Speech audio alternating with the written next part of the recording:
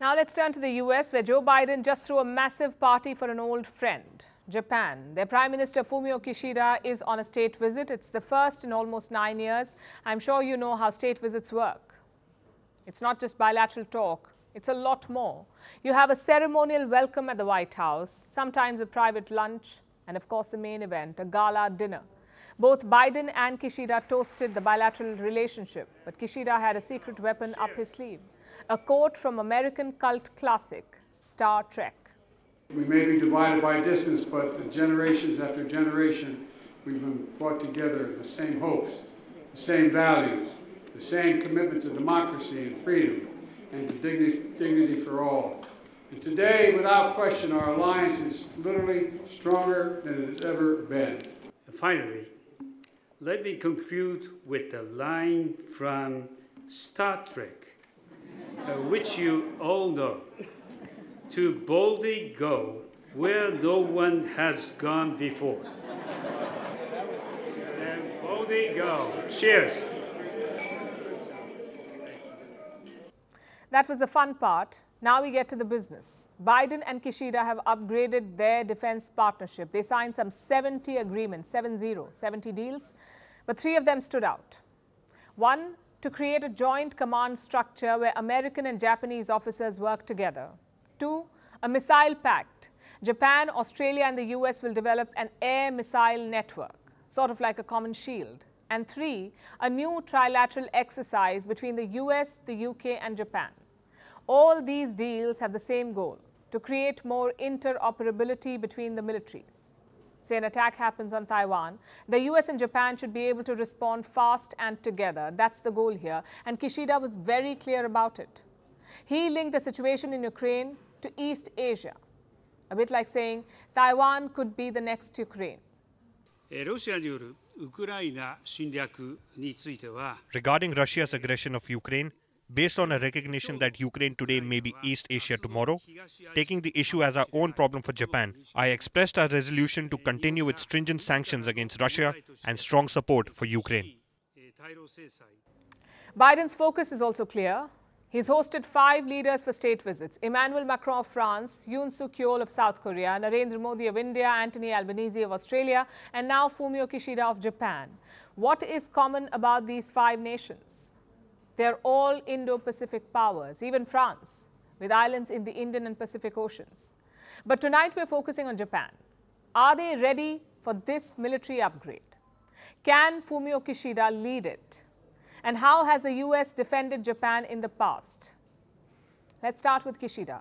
He's been hit by a fundraising scandal. He's among the least popular Japanese leaders since 1947.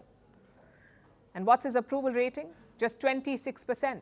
His cabinet is even worse. Only 20% Japanese approve of their performance. So Kishida is on shaky ground. But he's been clear about one thing. Japan must increase its military might. After the Second World War, Tokyo chose pacifism. They don't have a standing army. They have a self-defense force. But recently, we've seen a shift. It started with former Prime Minister Shinzo Abe. He increased defense spending by 10%, and now Kishida is building on it. Last year, he unveiled a new defense budget. Guess how much money has been set aside? $56 billion, which is a 16% increase in defense spending. Again, it's because of public opinion. Let me show you what a recent poll found. 83% Japanese fear an attack. From whom? Well, 89% people think that China is a concern. 87% say the attack may come from North Korea. So what do they want their government to do? Many of them would like to deepen the alliance with the US. 49% want Japan to expand its role within the alliance. The number was only 41% in 2020. So the last few years have changed public opinion. Most Japanese want a strong military, and the government is obliging. This week, Tokyo unveiled an aircraft carrier. It's their first one since the Second World War.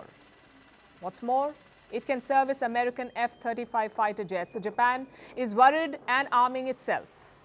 Which brings us to the United States. What role does Washington play in defending Japan? There are 3 parts to it. The first is a treaty, the Treaty of Mutual Cooperation and Security. It was first signed in 1951, then tweaked and renewed in 1960. And what does the treaty say? Let me quote. Each party recognizes that an armed attack against either party in the territories under the administration of Japan would be dangerous to its own peace and safety, and declares that it would act to meet the common danger. It's not clear. It's not as clear as NATO's mutual defense clause, but the assumption is that the US will defend Japan. That is the treaty. They will defend Japan even with nuclear weapons, because Tokyo is part of the US nuclear umbrella. Which brings us to the second part of their relationship, soldiers and bases. The US has more than 55,000 soldiers in Japan, not advisors, not civilian contractors, active duty troops, 55,000. And how many bases? In 2021, the United States had access to 120 bases in Japan, more than anywhere else in the world, 120 bases. And finally, the third part, weapons. Japan uses a lot of American equipment, like Patriot missiles, the F-35 fighter jets, the Cobra helicopters, and the Apache helicopters. This year, a new deal was signed. Japan decided to buy hundreds of Tomahawk missiles. Total cost, more than $2.3 billion. It's really a give-and-take relationship. The US presence and weapons give Japan insurance, both against China and North Korea. In return, the US gets a staging point in East Asia, a place to rush in from if China invades Taiwan.